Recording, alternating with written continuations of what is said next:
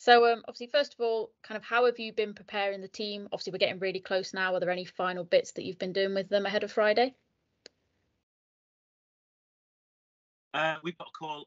We've got a call tomorrow night, so this is our third call. So kind of split them up into two groups. We've got a group looking at two different things, and we've got a group looking at two other things, and they're going to play that back to each other. But yeah, we spent 3 weeks talking about how we're going to play, what we think success looks like, all the usual sort of stuff. And then I've got a couple of nice surprises for them as well on Wednesday. A couple of messages from people that are involved in lacrosse that will hopefully give us that extra couple of percent we'll need on Friday. For you as a coach, how different is preparing for this tournament than maybe others that you've been involved in? I think the main difference is we've not managed to get together face to face. That's the biggest difference. So it's trying to build a team and a culture without actually ever meeting anyone until the Friday when we actually play. So 2 hours before we play, we've got to try and make sure we put into practice all the things we've talked about over the last 3 or 4 weeks. So it's going to be time. Yeah, it's going to be time sensitive, time pressured. Be exciting though. What is your sort of style? What can we expect from the team? Obviously, without giving up too much away, but what are we kind of going to expect to see from them? Yeah, well, the teams I coach in this team in particular, I believe that it's about creativity and freedom. I think they need to feel they can take risks, make mistakes. I think that's what it's all about, especially because most of the team have played a little bit, but they've never played together. So there's going to be a lot of learning, especially on that Friday and Saturday. A lot of those players have not played together before. You've got to pick them up, dust them off, and get them back on the field again. Tell them not to worry about it. So it's going to be creative, going to be fun, and we've got a fantastic team spirit between us. Should be good. Are there any sort of the players in particular on your team that you're looking forward to working with? Are there any players or teams that you're really looking to go against? I'm a believer in you've got to focus on the things that you can control. Sounds a bit cheesy, but it's a bit of a cliche. I've got 12 players, all of which can do a job in all sorts of different areas. I'm super happy with my team. Really chuffed with the players that I've got, the ones I picked and the ones that were given to me as well. No, I think we focus on ourselves because we don't. The other teams are in the same situation we are. They've got players that have never played together, so we might see them as an individual and go, that player is good at this or not so good at that. But it's going to be on the Friday. It's going to be. I'm going to say carnage. It's probably a bit extreme that, but it's going to be fun on Friday. What do you think that you will learn and hopefully take away from this experience? I think when you talked about how we prepared for a competition, so I think there's that I'm learning already how to prepare for a competition when you really don't get a lot of time together, if any time together. And the advantages of that as well as the disadvantages of that as well. So you can capture people when you normally wouldn't get anywhere close to them unless you saw them at squad. And I think we need to embrace that sort of stuff. That's kind of what I learned going into the tournament. Out of it, it's just more about sixes. I mean, we've got a new cohort of players, so we had some extremely experienced players in the group last year, and we've now got kind of the next generation that are going to play this year.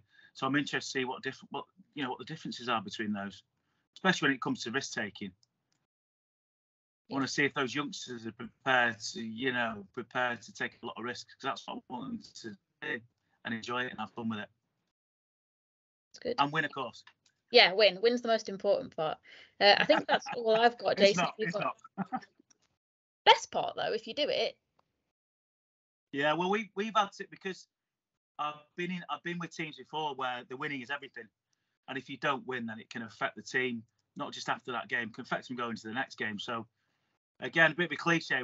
We've had a long discussion about what we think success looks like, and that is as on an individual basis and also as a group.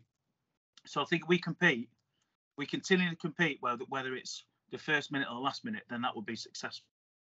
You've chosen Ella Malik as your captain this year.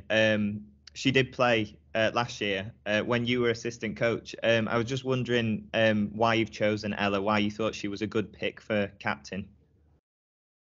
Yeah, well, she's probably the standout player in that Durham team. That kind of, I know they lost to Nottingham. I won't mention that too many times, but she played really well last year. My favourite goal of the whole tournament. I mean, I'm going to be biased. It was a Rise goal, but it was the goal when I think it was Sophie Coons-Roberts dropped the ball, or she was fouled on the halfway line, went back over, dropped it. Ella ran on.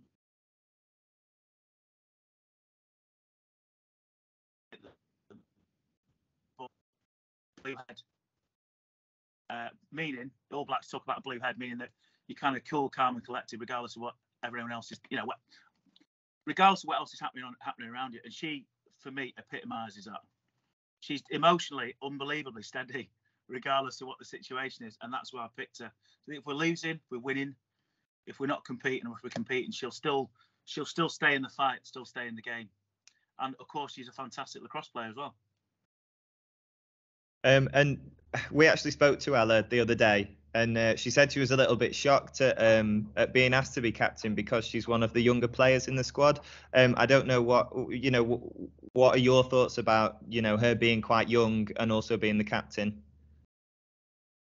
Yeah, well, she might be young, but she's been involved in the England setup for. I wouldn't say she's the most vocal, but she leads by example. So she works as hard, if not harder, than everyone else. I say a lacrosse brain is, I think, ahead of her years. She keeps really cool, calm, and collected. The other thing is, I wanted to show to the other youngsters in that group, in my group in particular, that age doesn't really matter. I guess my final question will be, it's about you.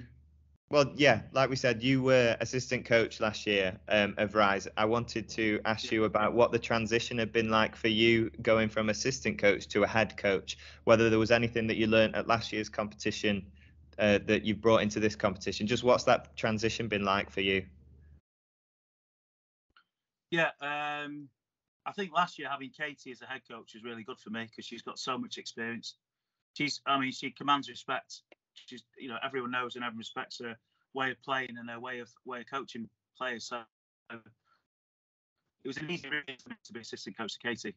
But we both learned quite a lot. So I think I've gained confidence from last year's tournament because some of the things we talked about implementing didn't happen necessarily. We kind of left them on the shelf, and I think we both decided after some of the things I talked about we could have used, and that might have affected the way we played. So I'm a bit more confident. I mean, I'm a head coach of a number of teams outside of this format, but I think last year just gave me. We talked about some of the plays we might use, and because we tried some of those last year and they didn't necessarily work, we've got rid of them. So I've kind of fast tracked or shortcutted the process. So when we've been on our first call, people have thrown stuff up and we've discussed it, and myself and the players that played last year have been able to kind of rule things out, or rule things in or out pretty quickly based on what we already know and what experience we've got. So yeah, it's I think it's just a lot of what Katie talked about. Some of the kind of techniques for team building and team management and coaching I've used in other forms of the sport as well. Brought all those together, and hopefully it'll all work out over the weekend. Fingers crossed.